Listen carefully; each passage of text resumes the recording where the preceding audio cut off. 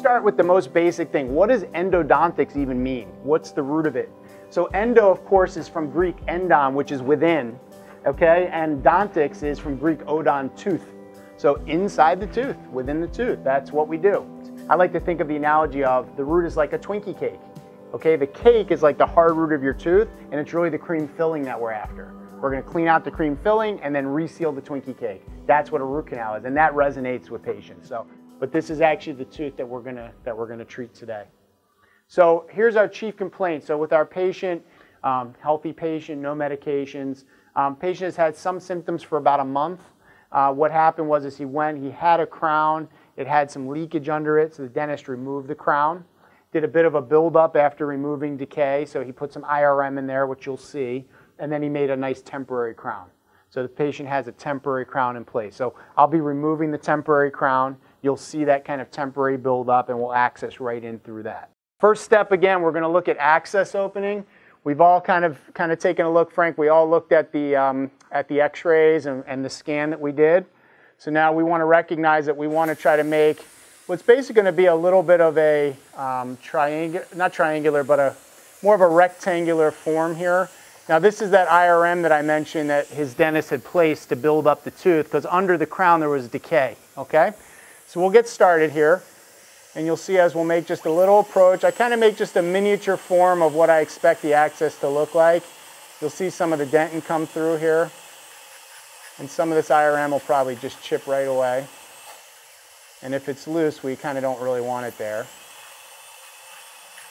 So in this case, I'm going to kind of just fuzz it out of there. And so now this is all the dentin. There we go.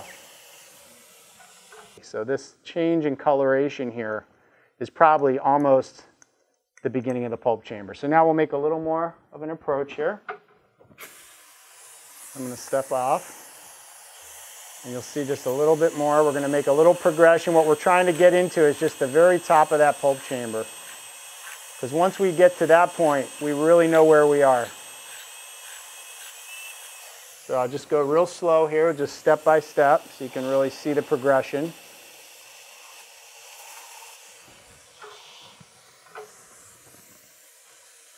Okay, so now we look down in there and we start to just give it a little up. Hello, see that? So that's step number one. Once you can get to this point, Frank, are you feeling that at all? You do feel it a touch, which is why I'm asking, because it's very common, even with full anesthetic. I did cold again, he didn't feel anything. Once you reach into that tissue, as I mentioned, it changes. All right, Frank, just a little pinch here for a second, and then it's going to fade right away. So I get right back to that spot. You're going to feel me here for just a second. A little bit of pressure.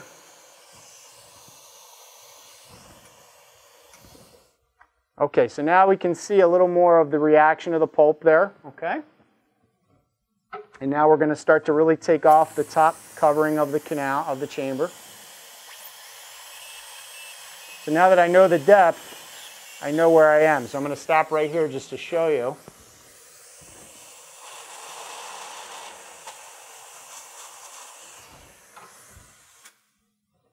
So now when we take a look in here, number one, we can see the tissue. And now we start to see, this is all still the roof of the chamber here that has to be uncovered. So now we're in. Are you feeling that at all, Frank? Are you better now? Okay. So we can kind of get in toward the mesial, toward the distal, but I can tell we still have a lot to uncover, so we'll go for that now. So a little more noise.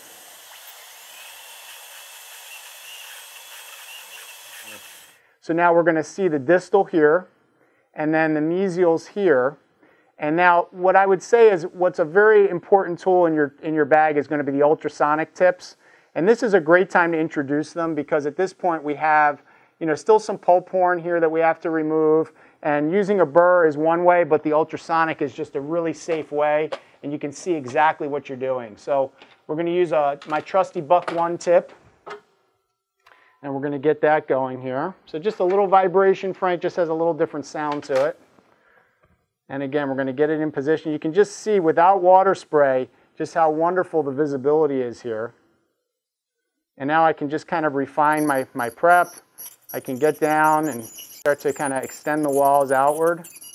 Do a little air water. Lots of rinsing, because you You want to remove the debris and be able to see really well.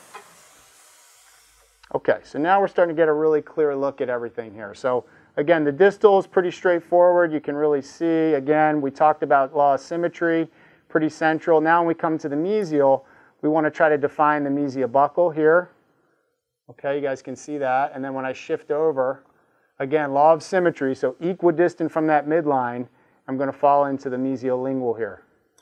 So now will be, in essence, the first time I'm going to actually introduce a couple of hand files. So again, you can see here.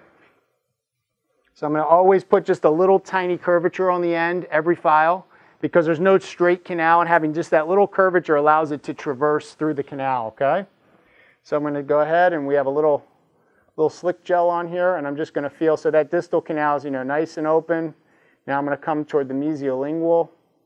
Now the next step in just a second here is what do I want to get out of here? I want to get all this heme out of there, all that tissue, so I'm going to use a little irrigation in just a moment.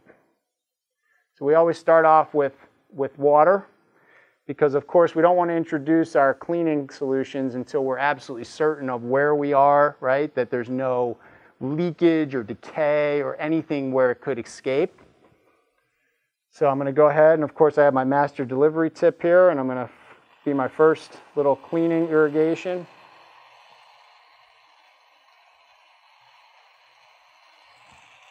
Great. All right, we're looking good here. But we'll take a quick look inside now. So now I've essentially established a glide path to a size 20 from the top of the canal to about the middle of the root, okay? And then at this point, that's all I'm trying to do, trying to kind of clear the way. Let's take a look inside now and see how we're looking. Okay, so we can see there's definitely still a little more tissue there. Just trying to balance this out here, okay? So let me have the Explorer ones. So when you see something like this up on the wall here, you want to make sure that that's not attached. You could have still a little pulp horn. And I just do it because I've always done it this way, and I think it gives such a nice shape, but I use 3 shaper files for my access here. So I'm going to go ahead and I'm going to start with just a little, not trying to go as far as can go, but for instance in a distal like this, I might find that I actually reach right to the stopper. So just passively trying to open the coronal third, just remove some of that coronal dentin. And again, I'm going to kind of work my way into the mesial buccal here. Just kind of taking little bites out of it, trying to just get it opened up a bit. And then the mesiolingual. Just coronal orifice shaping, just opening the top of the canal. It makes everything safer and easier later. So you can kind of get a sense here of the opening there, okay? All right, so now when we take a look, we can see really clear. We've got nice coronal opening to both of the mesials here. We've got nice distal here, okay? So now this is ready to be irrigated, and then once I've irrigated, I'm going to go ahead and dry and measure with my Apex ID. Okay, so I'm going to just do a number 10 K file, little lubricant, and now we'll start with the distal. So I like to place the file in, and then I'll go ahead and clip it here.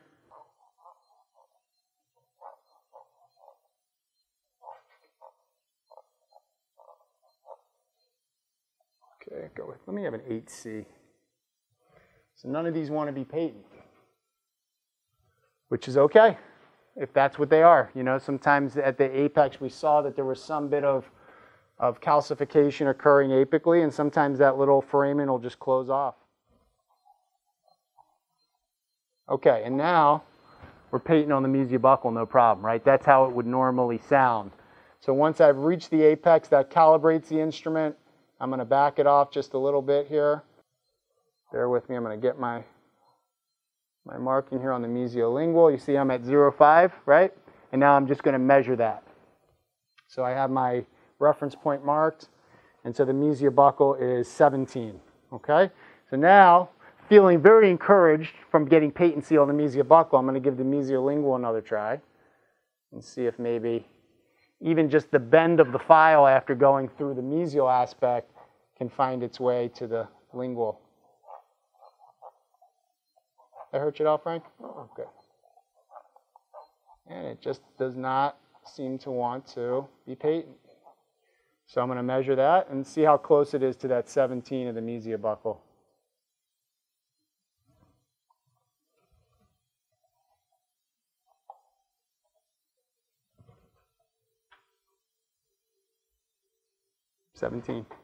So there we are. So usually in a case, and it's not that uncommon that you would not get patent on a canal. So we're ready to move forward. So we have our lengths, and now we'll do a little more irrigation. And now my goal here at this point is going to be to really instrument these canals. So I'm always kind of comparing where I am with my reference point, and then from there being able to feel with my fingers how far I need to go. So a lot of times I know if I've reached it just based on what my eyes see and what my fingers feel.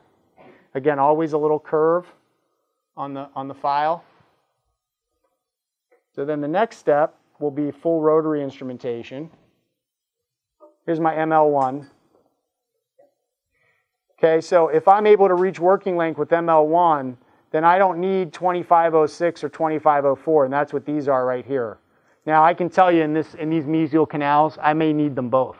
So I'm going to crown down to reach 25 at the tip, 25 at my working length. From there, it's simply apical enlargement.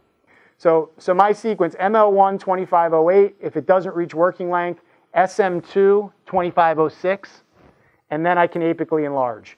I rarely use the 2504, but I love having it there, and I have a feeling I may need it here for the mesiolingual. And then let's go ahead for it. So we'll start ML1, 2508. Full rotation, 500 rotations per minute. And I'll start in the distal. So I'm assuming this will just kind of try to situate this so you can see as best as you can.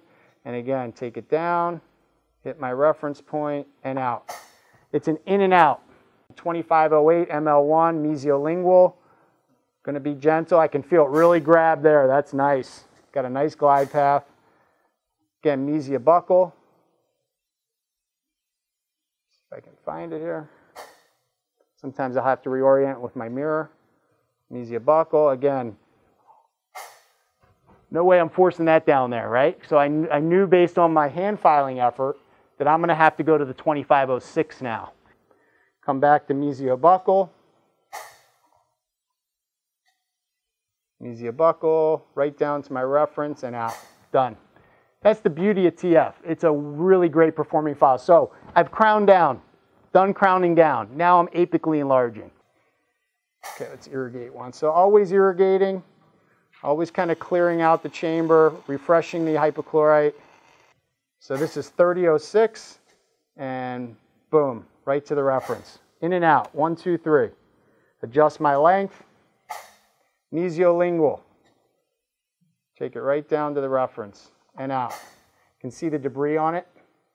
So you can see it's doing its work. Mostly there in the middle third, which is what we would expect, right? Because that's essentially still where it's enlarging. Apically, there's not a huge difference from 25 to 30. Eventually, we'll see the debris really just on the apical ends. And then again, I'm going to just kind of get down here, in and out. Okay? So we're moving right along, going up the chain. Now we're going to 3506. All right, so again, just to be sure, boom, right there. Always a nice feeling when you get that now to a 3506, and I know that I've prepared that where I wanted it. Kind of reached my goal on that one. Now let's go to the mesiobuccal. 4004, we're going to get that right in place here. So this essentially will barely even bind at all until I reach the apex, because now at this point it's nothing but apical enlargement. And then finally 5004.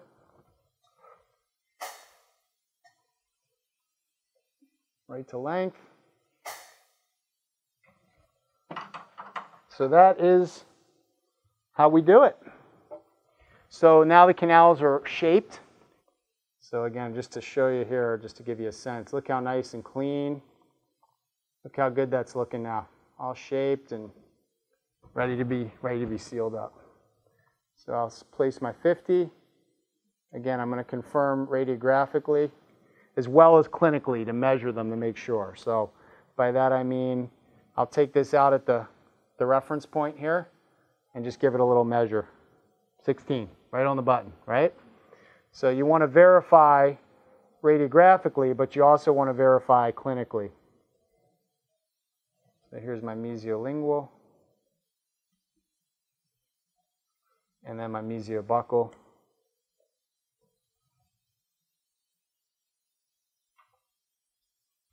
So we like to use the XCP for the digital sensors, because if I put this right over the access, then it's gonna hit my cones.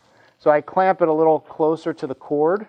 So now when I put this in his mouth and he closes, there's plenty of space for the cones. But then because now my x-ray is shifted over, then I just line it up a little bit off of center of the circle. Does that make sense? And that way I'm capturing this and I have this nice indicator. So, okay, so again, I'm going to shift this just a touch. And I also want to have, can you guys see this angle? So I'm coming up from this angle so I can be sure to catch the apices.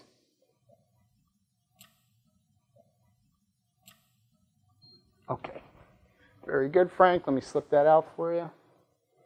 See what we got. Okay, looking good. You see that look just a little bit short on the distal. Maybe, I know it's hard to see, but we are. Just like maybe, I'll measure it out, maybe a millimeter or millimeter and a half. So the first thing I'm going to do is I'm going to remeasure where that cone sits, because maybe it came out a little bit while I was measuring, you know. So I first want to confirm that it's seated in place all the way. So let's do that first. So first I can remove now my mesiobuccal and my mesiolingual.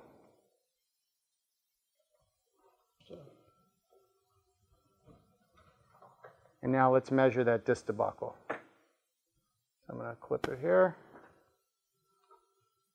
So it's at 15. So when I measured it the first time, it was at 16, but when I seated it back, it's 15.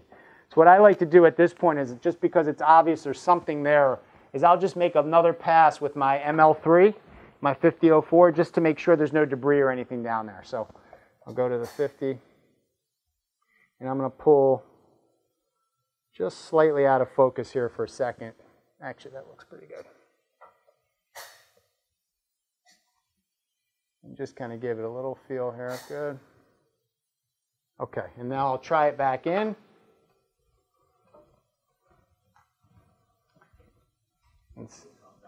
Yeah, it kind of engaged a second there. It really did. I'll give it a little measure here. And now that's just kind of like 15 and a half. So again, because I know that it was closed anyway, remember I couldn't get patency, so it's probably a little irregular down there. What I'll do at this point is I will go through my irrigation. That very well may eliminate any debris, but certainly some sealer getting down in there as well. But if you think about a closed off end, it's probably not flush like a flat like a floor. So there could be a little projection or something. So I feel good about that. That I do like to do some ultrasonic irrigation as well. So the passive ultrasonic technique.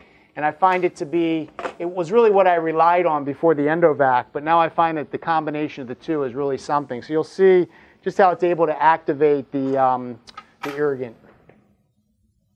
So again, place some irrigant into the chamber.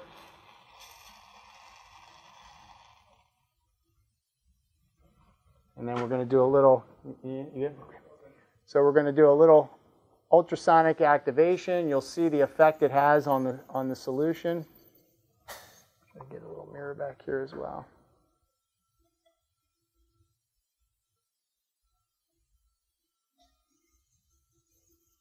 You can take this basically right to working length, but you can see that there's quite a bit of energized activity in there. And we do it in a 20-second interval. Then I'll go to the next canal. This is mesiolingual. And again, you can really see the activity there. Cavitation, just making sure it gives some nice bombardment of the solution against the walls. About 20 strokes there, and then we go to the mesiobuccal.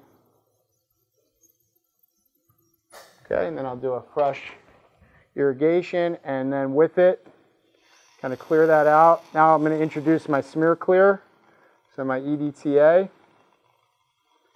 then we'll go through another sequence of the ultrasonic.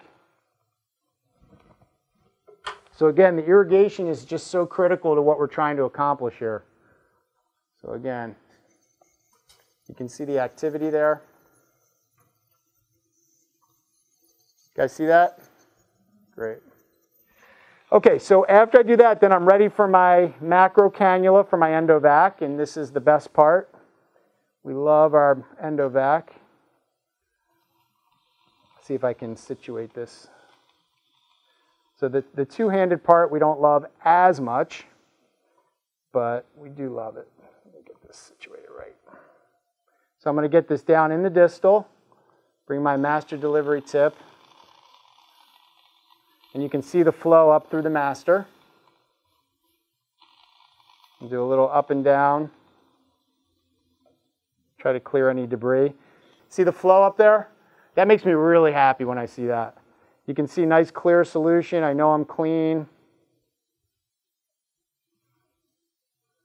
Usually think about 10-second cycles. A little bleeding there. You can see that now. And that's okay. We know it was inflamed.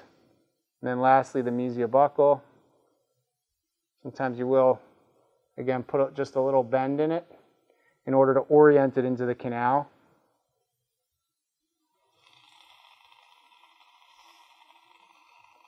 The micro is really the key, and this is really the best part of the whole thing. So we'll get this. This is set to 16 for my distal.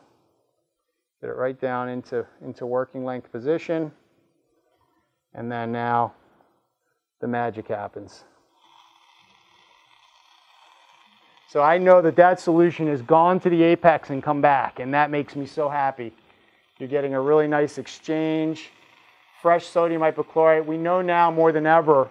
We used to leave sodium hypochlorite in the tooth and just walk away for 10 minutes thinking we were doing a great service. What we didn't realize was how quickly it's actually deactivated by all the debris in the dentin. So it's all about this exchange of fresh sodium hypochlorite, which is just what this delivers for me. Okay, so we've done our full irrigation, and now we're going to go ahead and dry the canals. And again, not a whole lot of work to be done here after the micro kind of gets in there. So you can see it comes out, maybe just a little bit of moisture here in the distal. And then I'm going to go ahead with my mesiolingual. Really just a little touch, little touch there. And then mesiobuccal. So the cones really need to be lubricated when they go in position, and hypochlorite is a lubricant to some degree, but not as much as the sealer. So I'll try with the sealer and remeasure it again and just make sure that we're where we need to be.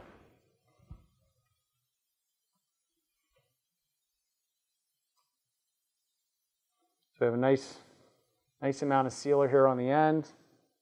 Take that in here to the distal. Get it in position. Get a little measurement here.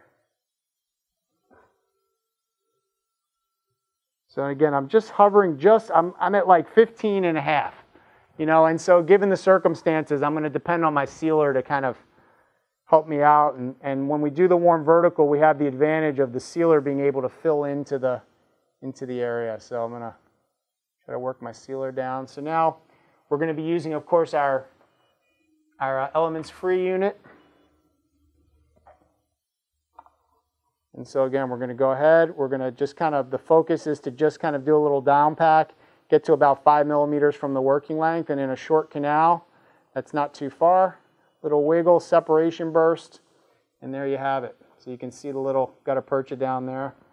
I'm going to go ahead and increase us back to 10 so you can get a little better look at that. So when I see a little orange spot like that, I'm liking my day. Yeah, so I'll give it a little compression, especially given this situation. A little bit of an irregular root end. Again, we know we're dealing with a lower second molar.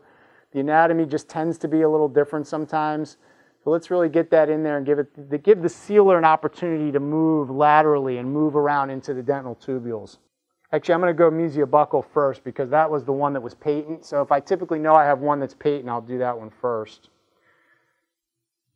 Basing off of the cone beam, I'm assuming that they actually are separate canals. Remember, on the x-ray here, they're kind of coincided, but I know from the cone beam it looked like they were separate all the way. So now we'll go ahead and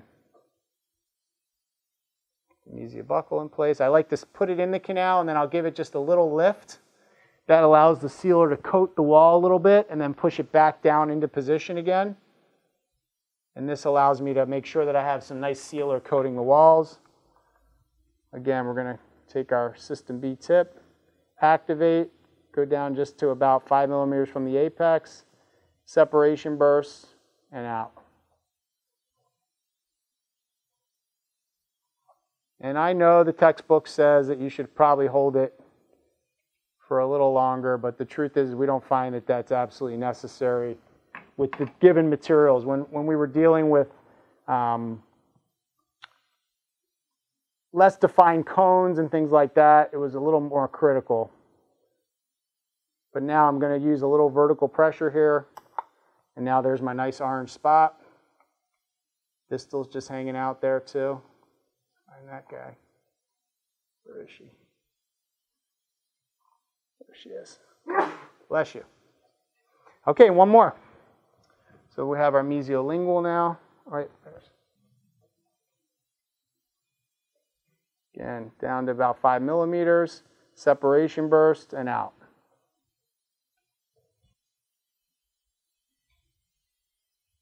Okay, so we've got some nice thermoplasticized gutta percha. So again, so the key here is that I'm going to take a little bit of sealer here and just kind of, let me see if I can get this in. Yeah. So we'll take a little sealer, just like that. Can you see that? So then when we bring that in, you'll see that the sealer works its way down right up against the apical plug. Okay, and now I'm going to hold it there for about 3 seconds. And then now when I press the button, the gutta percha is all warm. Where the plug was, where I'm extruding it, and in between we have that nice little bit of sealer. So obviously a little excess here, and that can usually just be clipped off real easily with your plugger. And now we'll just work it down there. And see if you guys can see this a little better.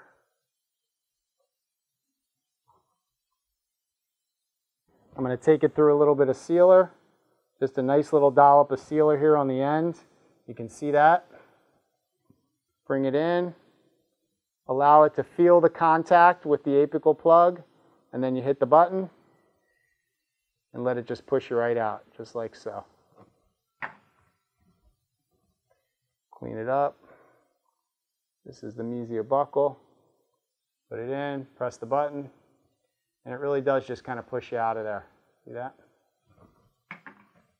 Okay. So let's take a look at the final here, and then we'll make a couple retentive features.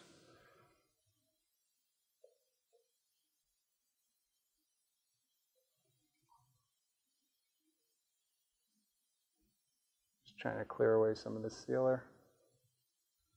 Okay, and plug her one more time. So what's nice is you can really see that there is a real presence of the sealer in the canal, and especially coronally. And that's good because as this, hardens as a bioceramic, it's going to give me just another little layer of protection there. So we just make it nice and neat, and you can see that that little isthmus connecting the two canals is all filled as well with gutta percha and sealer. So now let's make our post space. So we use these little foam pellets as opposed to cotton. They stick less. It's nice because when you take the filling out, they kind of just bounce out at you as opposed to the cotton filaments. So we'll kind of situate this right in here. And then we're ready to place our temporary filling. So we use an IRM type material.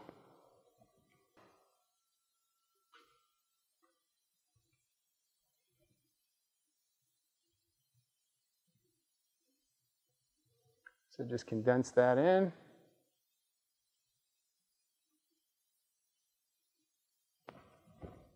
And then, the last step in this is placing the temporary crown on. I'm going to take a final x-ray here to make sure everything's just as it needs to be. Because I don't really know that right this moment. So I want to see what, and especially when, if there's, calcification in the distal, we didn't get patency. The film came up looking a little short, right, with the cone. So I want to kind of see what that looks like before I commit to resealing that temporary crown. So nice rinse for you, Frank. You did amazing. We just want to double check and make sure everything is just so, okay? Let's get a little picture here. All right, all good. Looks great, Frank. I would have to say, how about a good cheer for Frank, man?